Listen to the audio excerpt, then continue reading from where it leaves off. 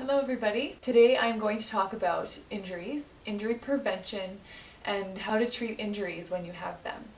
So often in class I get approached by students who have an injury. Because I don't have the time in class to help everyone the way I would like to, I'm putting this all on video, and that way you guys can come online and look at the video when you need it, hopefully.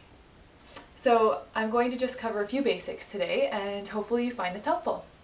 So the first thing is a rule that we have at our studio.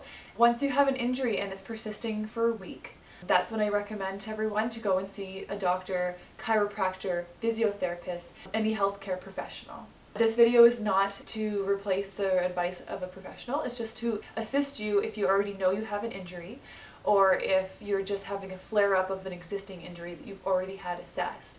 So if you've had your injury checked and you know it's, say, shin splints, or something of the sort. The most important thing is to follow the advice of your physiotherapist, which is usually resting, icing, which is really important, so probably they'll say twice a day, 20 minutes, and they'll usually also give you some stretches and strengthening exercises to do, and massage. So massage and ice I find the most helpful for my injuries.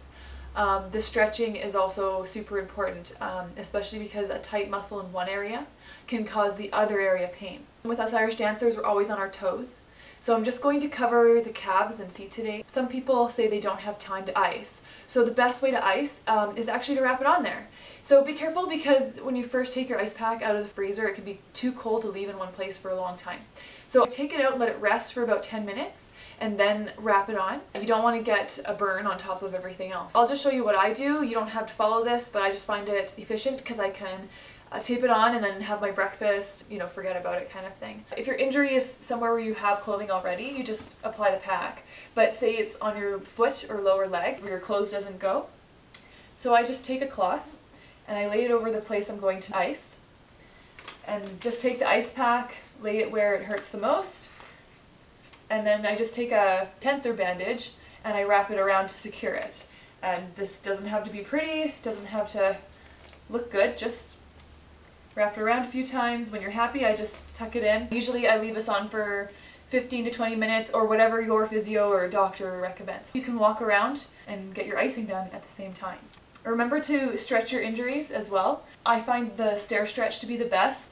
So I have an injury in my foot. This calf stretch helps prevent it for me.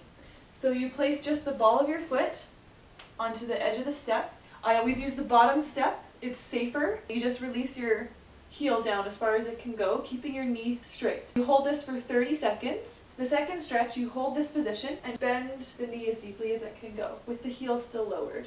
This stretch is great for people that have tight Achilles tendons in the back, or if they have tight calves, or if they have sore feet. I think most of us are familiar with a TheraBand. These ones I picked up at London Drugs, but I'm sure you can get them anywhere. So I'll just show you when you open it. You get two bands. This one's a little lighter, and this is a little heavier. So it depends on what your physio wants you to use. The important thing is using it regularly. So there's a few ways that you can use these. You want to make sure you're getting all four directions of your ankles when you're using them. So you want to wrap around your ankle, and you want to be pushing against the TheraBand. So that can be done using your own hands. You wrap it around the ball of your foot and you point your toes. The second way is to be pulling with the foot. So that one's a little harder. You have to find something strong and wrap the band around it, tie the band in a knot, and then you wrap it around your toes and pull the band toward you. So you wrap it around the top of your foot this time. And the third way is side to side. So for each side, you have it in a knot at one end, so you tie it up really tight at one end. You wrap it around the side of your foot, say it's on this side, and then you pull away.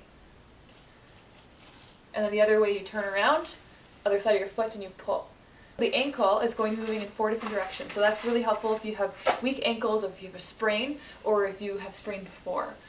Remember, dancers, to prevent. So if you've already sprained your ankle, it's quite weak, and you are doing your exercises, tape it the way that it's recommended by the physio, and make sure that you do that before class or if you're practicing at home. The next tool that's super helpful are massage tools. So you have your massage ball. This one I use on my calves and my feet. It depends on where you're hurting that you want to use it. And the next good tool for massaging is a device like this. I think it's officially called a Tiger Tail. I got mine at Canadian Tire. The center rolls and the sides you just hold onto like this. So when you're doing your calves, you can just push up on it like this. And you just want to get your whole calf, and you can do your foot, but I find the ball is better for the foot. I'll show you the rolling. So you place the ball somewhere safe, and then you just place your foot on and you can just roll. You can roll the calf the same way. So you place it under the calf and you just roll. The Tiger Tail can work better for that because it covers more surface area a lot faster.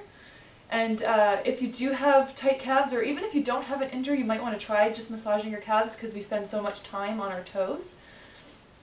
So especially on the sides here of the back, you'll actually feel kind of a knot there quite often. I know I do. So you can do the sides and then also the middle. And use quite a bit of pressure. You don't want to use so much that you actually bruise yourself. I've actually done that before, so be careful.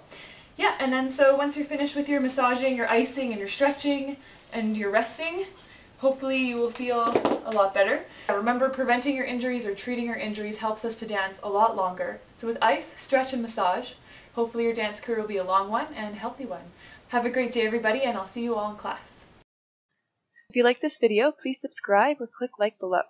For information on classes at MJP, please visit our website at mjpacademy.com. To follow us on social media, please see the links below.